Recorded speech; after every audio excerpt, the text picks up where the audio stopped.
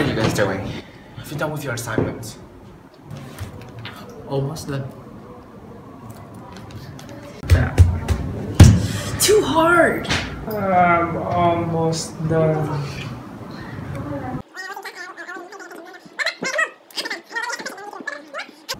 You all get enough. This is completely unproductive.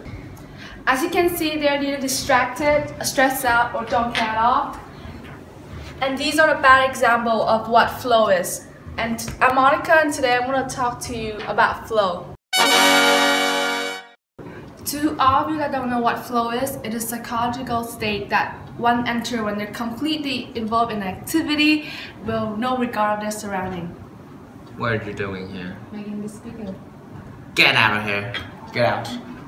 Get out. Get out of my class. Anyway, example of flow would be someone playing video games for 8 hours straight.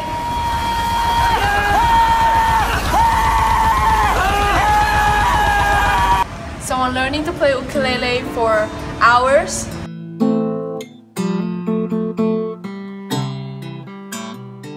And doing some yoga. Or simply making a basket like that guy.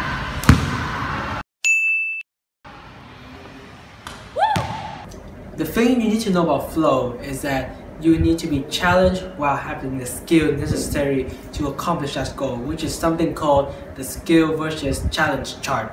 In simple terms, it is that you need to be challenged in a way that you are very interested in doing it while having the skill necessary to do it. If the thing you're doing is too easy, you will get bored and not feel satisfied. But if you are challenged or too challenged and don't have the skill to do it, you will get frustrated and upset. It's really fun to fail on two different teams. Knowing this concept of flow is good, but under what conditions that lead students to enter a state of flow? According to the Grade 12 survey, 65.2% of students enter flow when they're outside of school, and within that group, 28.6% of students enter flow when they're in their free time. Students are most likely to feel comfortable and relaxed when they're in free time, but this guy's too much.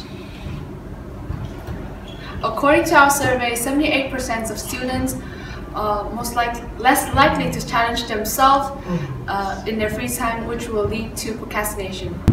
Being outside of school with little restrictions allows students to have the sense of freedom and relaxation to enter the stage of flow easily. Although if you're involved in right activities, you'll get bored easily like this guy. According to our survey, there are 37.2% of our students saying that hanging out with friends is a good way to enter flow, since your thought mainly focus on relaxing and having fun.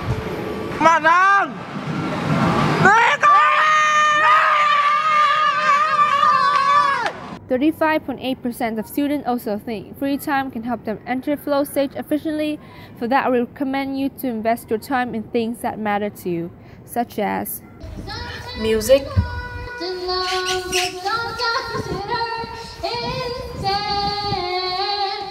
family, defeated the bad guy,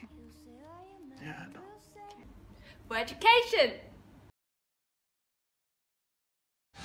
Comparing with outside activities and in school like this, students were most likely to enter flow if they are exposed or surrounded by a peaceful environment such as this. So peaceful. So some example of student being in flow in school would be doing homework, such as my friend here, Julian.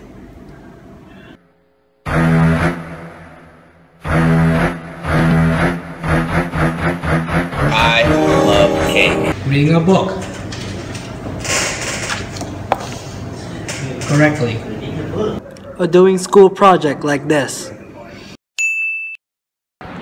So after all of that sweat and hours of doing this research, we hope you guys understand the big idea of flow is and how it is different for everyone to enter it in different situations depending on the environment.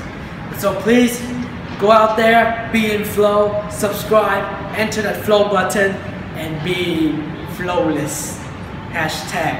#flawless. Bye.